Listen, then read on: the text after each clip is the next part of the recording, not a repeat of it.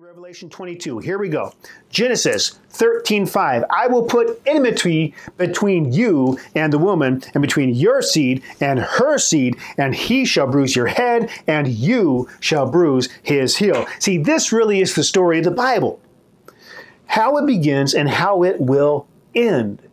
The seed, or the offspring of the woman, will eventually overcome the seed of the serpent. So who is the seed of the serpent that would be overcome? And maybe I should ask, who's the seed of the woman who would overcome? Might sound like a silly question. I mean, virtually everybody will say that the seed of the woman is clearly speaking of Christ. He is the seed of the woman who would bruise the head of the serpent. And I agree with that. But I think there's a little more there. You see, I don't think it's too far out of this world to suggest that Eve represents those in covenant with God, or at least the covenant line of God's people through which the covenant would continue. It kind of makes sense. I mean, Jesus was, you could say, her ancestral line, and he brought a new covenant, right? And after all, Galatians tells us that Sarah and Hagar, they were symbolic of two covenants. Sarah representing the new covenant, the new Jerusalem from above, which is interesting, I thought. It's called the mother of us all. Galatians 4:24-26. So again, I think it's a reasonable thing to say. I would likewise suggest that the serpent in the garden, rather than being a physical, slithering, literally talking snake, might be representing something or representative of something. Perhaps a foreshadow or typological of what we see later on in the story. Perhaps something related to Gog and Magog. Hint, hint. Well, let's do that. Let's fast forward in the story and see if this serpent raises his head again. Let's go to Deuteronomy. As they are about to enter the land, Moses said, speaking to God's covenant people, those who had entered into covenant with Yahweh, he says in Deuteronomy 31:29, and evil will befall you in the latter days, because you will do evil in the sight of the Lord and provoke him to anger through the work of your hands. And this is said many, many, many times over by Moses and in Deuteronomy. It really becomes thematic. Then he goes on to go into great detail about their latter end, their last days, their ultimate destruction. Notice this. I want you to notice how Moses describes these people, that generation really. Here's what he says. Deuteronomy 32:33.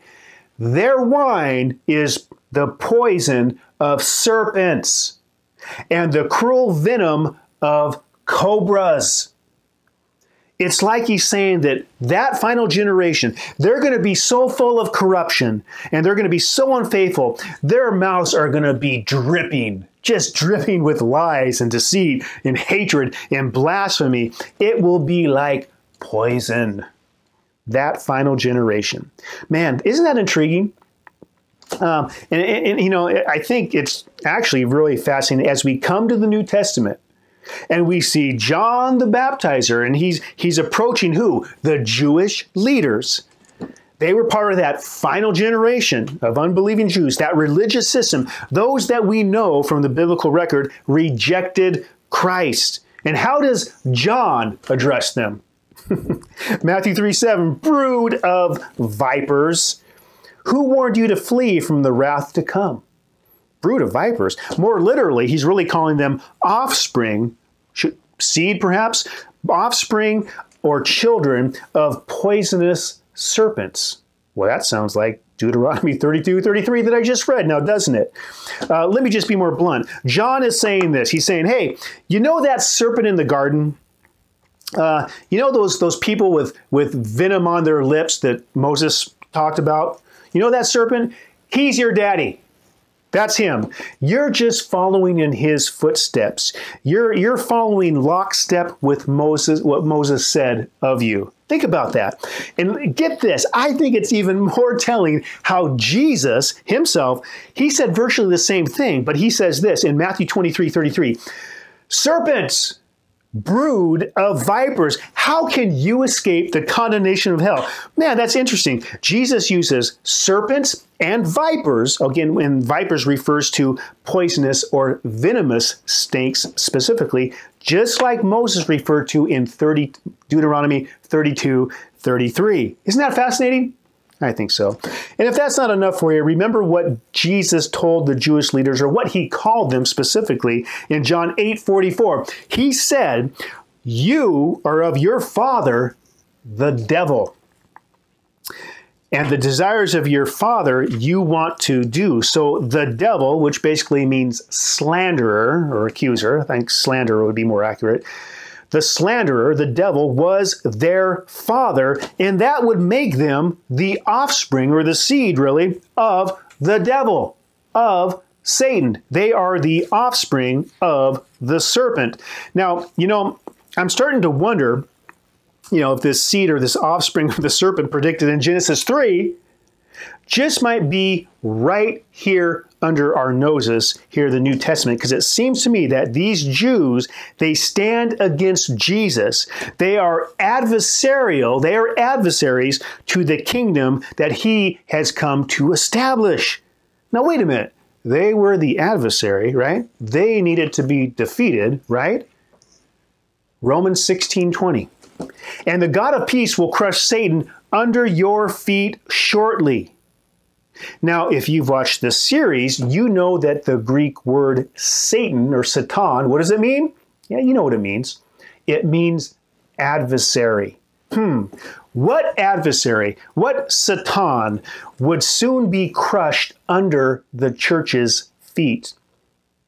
Or let me just lead you down the obvious by asking, what adversary of God, what Satan would soon be crushed under the church's feet via or by the means of the Roman Empire?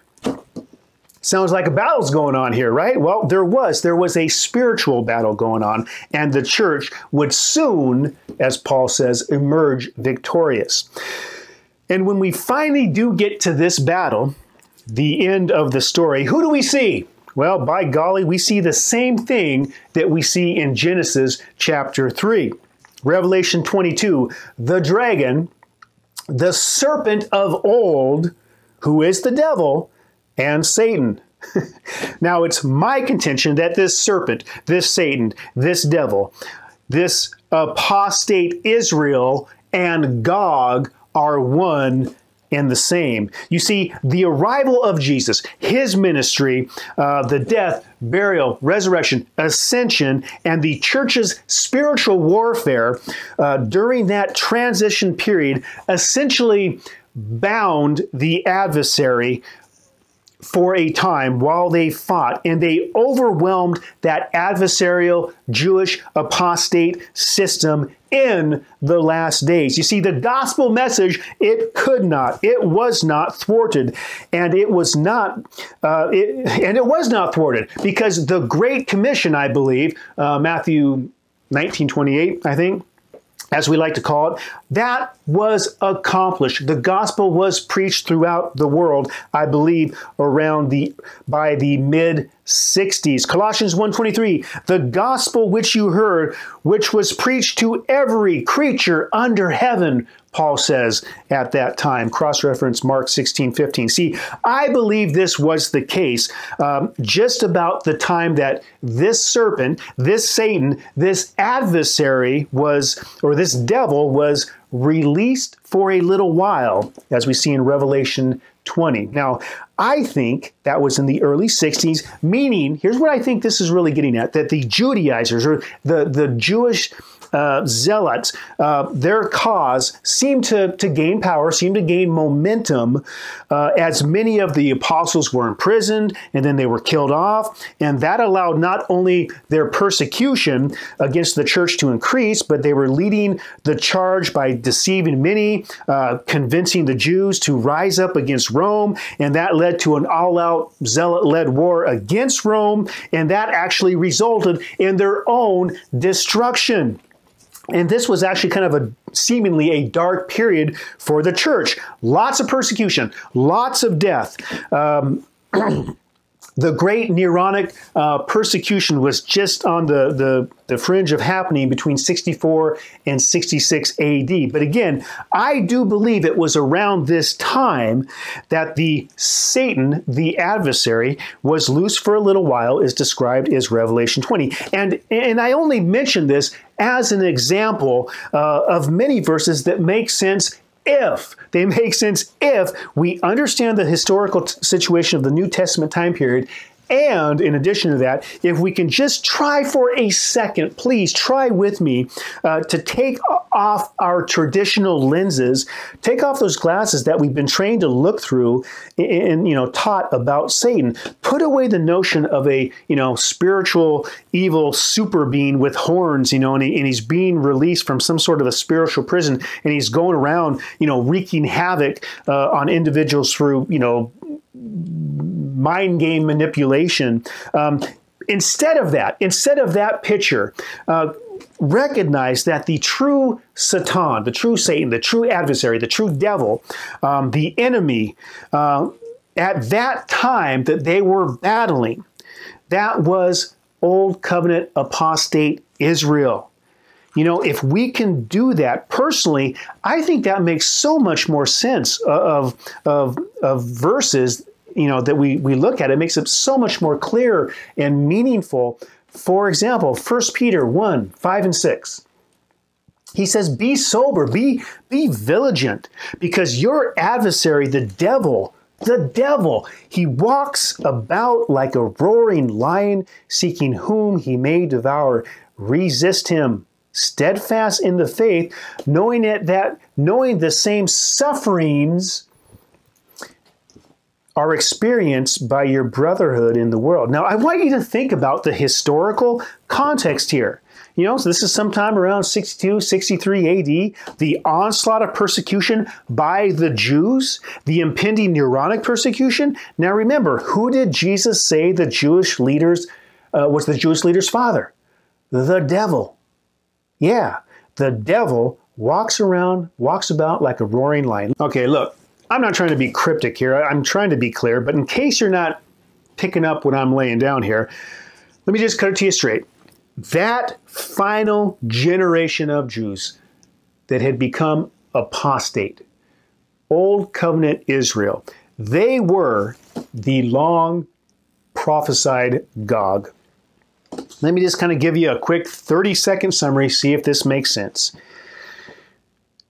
The original serpent in the garden equals the serpents and the cobras that Moses spoke of in Deuteronomy 31, which equals the final perverse, crooked generation of Jews that would come to their end that Moses spoke of in Deuteronomy 32, which equals the snakes and vipers, the Jewish leaders we see in the New Testament that both John and Jesus lambasted, which equals the Satan, soon to be crushed in Paul's day, which equals the serpent in Revelation, described as the dragon, the serpent of old, who is the devil and Satan, which equals the last adversary, the last enemy to be defeated or destroyed in the latter days, which equals the Gog and Magog of Revelation 20 and Ezekiel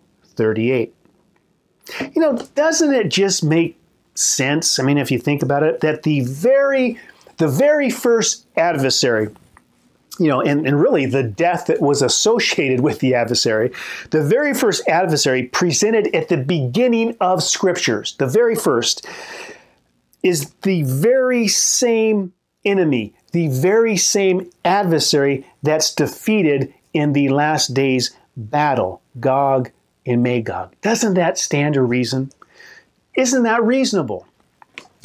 Okay, now that I've kind of left myself vulnerable by going out on a limb here, by sharing my conclusions, I hope that you will join me in my next video, because again, we're going to go through chapter 38, 39, and we're going to go through the text, look at specific verses, and I promise you that as we go through those with our newfound, Gog identity lenses on, I think it's only going to continue to verify and solidify what I've been saying from the outset, that the only last days in Scripture, taught in Scripture, are the last days of Old Covenant Israel. And apostate Israel is indeed the long prophesied Gog to be defeated in the last days. The final battle has been won, my friend. God and God's people won. The last days are past days, is what I'm telling you. All right, I'm out of here. That's all I have for you. I hope I didn't blow your mind too much. So, hey, thanks for joining me. We'll catch you next round, and take care, y'all. Appreciate you watching. Bye-bye.